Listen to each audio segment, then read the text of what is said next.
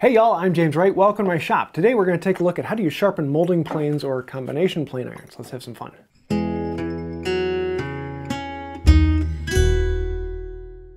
So you just bought a set of combination cutters, or you have a molding plane that you really want to get sharpened. But how in the world do you sharpen some of these weird faces?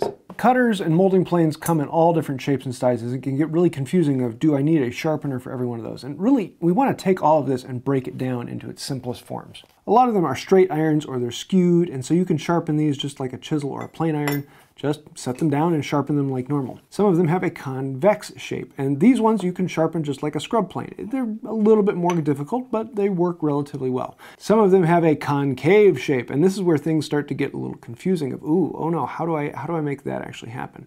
And then some of them take it even farther, and they'll have convex, concave, and flat surfaces on it. So let's actually go through these one at a time. So let's start off with a straight iron. It's going to be just like a chisel. I'm going to place it on there, lift it up until I set the bevel. 2 fingers in the front, it's going to be resting on these fingers in the back, and I'm just going to freehand it. If you haven't gotten into freehand sharpening, I have several videos on how to do it, and I say it's definitely worth your time. Once you can get freehand sharpening down, everything becomes much easier. After working it through the grits, we can work the burr off and strop it just like normal, and now we have an edge that is really ready to go. For the convex shape, things get a little bit more complicated. So I'm going to put my Windex on here again.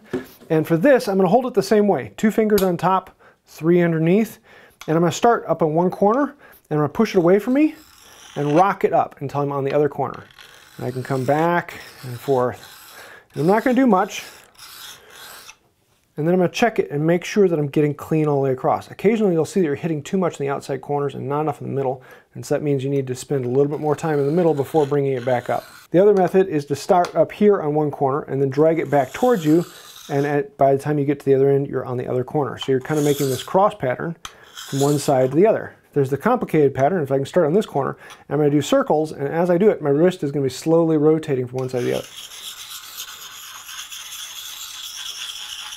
And this allows me to use the entire plate, and I can go from spot to spot, but this one takes the most skill and practice to do. Most of the time, my favorite is just rocking it from side to side, push and pull away from me, and work from one side of the plate to the other. The nice thing about learning different methods and trying different styles is I can make scratch patterns one direction on one plate, and then when I bring it over to the other pattern, I can have a different scratch pattern, so I know when I've removed the scratch patterns from one to the other. After that, clean the burr, and then strop it out just like normal. With the stropping, you want to take a little bit more time, in that I'm going to do one spot, I'm going to do 3 or 4 drags, move it over 3 or 4, move it over 3 or 4, move it over 3 or 4. Or I can do the same method of pulling away from me and rock it from one side to the other, whichever you are more comfortable with. I usually do 3 or 4 one spot, and then slowly rotate my wrist until I'm up onto the other side there. Now for this beading cutter, this one's a little bit different. This one actually has 2 flats and a concave surface. So you want to make sure we're hitting both the flats and the concave surface. So we're going to do this in 2 parts. I want to do the flats first. Now, one of the problems is I don't want to overdo them. I don't want to take those surfaces down so fast that I'm taking them down faster than the center point. So I'm not going to do as much to them. And remember that they're very small pieces, so they don't take that much to do right. I'm just going to do coarse, medium, fine, flipping over, move the burr, take it over to the strop, and a couple stops, a couple strops.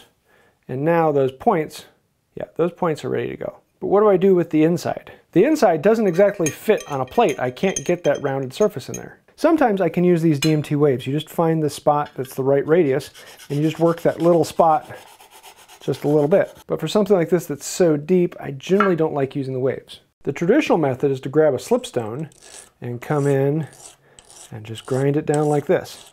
Now remember, this may look like an oval, but it's actually a circular shape. This is a perfectly round shape. It's just at a 45-degree cutting angle. So my slipstone needs to be at 45 degrees and goes all the way up the side here and all the way up the side here.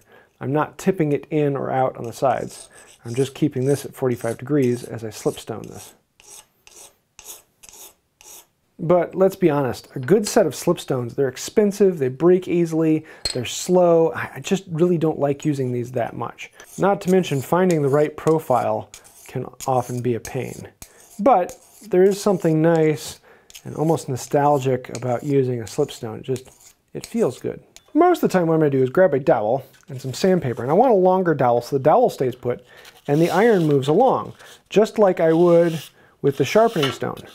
And the dowel just has to be a smaller diameter. If you find one that's the exact diameter, fantastic, but those are actually pretty rare. And I'm just going to be doing this. I'll start with something around a 200 grit, and then I'll go up to a 400 grit, and sometimes I'll really take it wild and go up to 1,000, but most of the time with these, I'm going to stop somewhere around a 400 or 600 grit. I find the sandpaper method to be much faster and more efficient and a little bit simpler as I'm moving the iron rather than moving the small slipstone. I can't really hold on to a small slipstone and move the iron past it. Then once I've done all the bevel, bring it back over here to my finest stone. I'm just going to bend that burr back over on all those pieces. And then I'm going to grab a loose strop and bring it over here. And I'm going to strop the inside of the burr and just bend it over to match the shape. That's the nice thing with a good hard horse butt, is you can bend it to match just about any shape you want. And then polish off the back. And that, yeah, that's ready to go. That's happy. But then what happens when we get to this little thing? This has a flat surface, a concave surface, a convex surface, another concave surface, and then another flat surface. How in the world do we do all of that? All we do is we break it down into each of its pieces and we do them one by one. So I'm going to start with one flat surface. That one leans off the stone a little bit. I'm going to work that flat surface. Then we come over here to the other flat surface. I'm going to bring it over here, set it on the edge of the stone. And I'm going to sharpen that one down. And remember, each one of these pieces are very, very small. They aren't going to take much effort at all. They just take a little bit of movement, and you can remove a decent amount of metal pretty quickly. For the first concave section, I'm just going to do it on the dowel here like this, and slowly go around. It doesn't going to take much at all to bring that down, and I've got a slight burr working up on the back. For this next convex section, I can't really fit that on the stone, and so I'm going to use that on this same dowel. But rather than staying in here, I'm just going to draw across it, just small sections. Take your time. There really isn't a great fast way to do this. Everything about sharpening is patience. As I pull back along the sandpaper, you'll also see me move down as I go across this way. Again, just maintaining that 45-degree angle. For this small concave section, I'm just going to grab a really small dowel, wrap the paper around there, and it's really not going to take that much at all to go in here and sharpen it out just like everything else.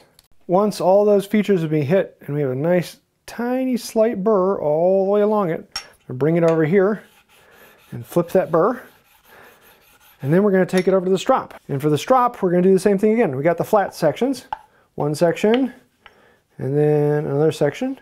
Another nice thing about that horse butt is it holds its shape really nicely. Bend it to that first concave, and then work a little bit on that convex, just the exact same movement we had.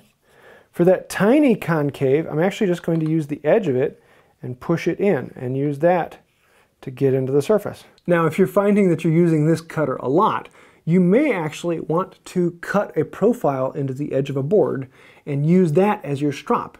And you can put compound into that wood, particularly if it's like MDF or pine. You can put compound on there and use that as a profiled strop to hit everything evenly. It's very rare that you're using one of these so often that you're having to sharpen it constantly. It's usually one of these things that you sharpen once every few years, if that.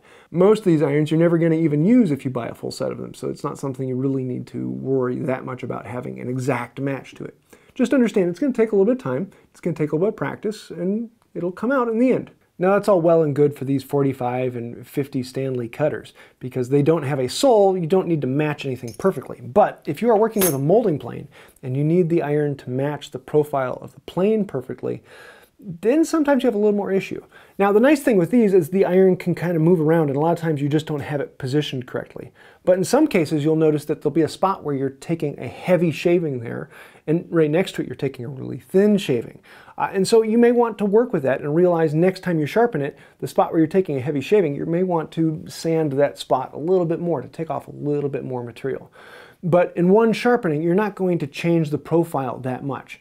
Just keep an eye on it from sharpening to sharpening, and you'll notice that every time you pick it up, you'll be like, yeah, next time I need to work on something this spot, or next time I need to go a little bit lighter on this spot. And so you'll be working with the profile to match the plane. It's very rare that they ever get so far out that they cause you a problem, because sharpening doesn't take off that much metal. It's just a tiny little bit, and so you're only making slight adjustments from one to another, especially when doing it all with hand tools. Now, there are some people who used to sharpen these with power tools, and then you're going to get into problems because then you can take off a lot of material and you're going to run into all sorts of issues, and that's why it's just not worth sharpening these in power tools. A slipstone, sandpaper on a dowel, diamond plates, these simple things just to have a little bit of fun, take some time, some patience. You're not going to have to sharpen it all that often, and just enjoy the process. So I hope this helped you out. It's one of those things that you don't really have to do that much unless you're doing a lot of profiles, and then you'll find your own system that really works for you. But most people don't do it that often. It's something you do once a year or so, and so you really don't have to work on it that much. But as long as you look at the profile and realize that it's just a bunch of little pieces and you sharpen each piece individually, you'll see that it's relatively simple. Don't take off much material, just enough to sharpen it, and that's all you need to get going. Most of the time, the steel on these is relatively soft, and so they can be sharpened pretty easily. They're not something you really have to work on. And a lot of the old molding planes are very soft, so they sharpen incredibly easy, because you're not going to be using them that often. You don't have to worry about them getting dull, so you only sharpen them when you're about to use them because you want to set up that plane for that particular task. Now, if you do have any questions, thoughts, things I missed, or things I could have done better, please let me know. I'd love to hear if you have some particular technique that you use, because I really like seeing how different people do it, and there's always new things to learn. I really enjoy that process, and particularly when people put comments down below of different things that I haven't seen before. I love that. I love learning from that, and I read every one of the comments, answer as many of the questions I can get to, and thank you. It really helps us out, as well as hitting the like, share, subscribing. Really, that does help the engagement and helps us get in front of more people, helps everything grow, and really means a lot. So if you want to help out with that, then think about putting a comment down below and being one of those people. Thank you. But if you want to go even farther, if you really want to be amazing, if you really want to be wonderful, think about joining these people over here. Those people are the patrons on Patreon. They are the ones who keep the lights on. Between patrons and members, you guys support us, you keep us going, and you are the reason we are here. Without patrons or members, people who click that thank you button, we wouldn't be here. So if you want to help out with that, you know what to do. I think that'll do it for now. And until next time, have a wonderful day. Oh, no, I just realized that my plane is molding.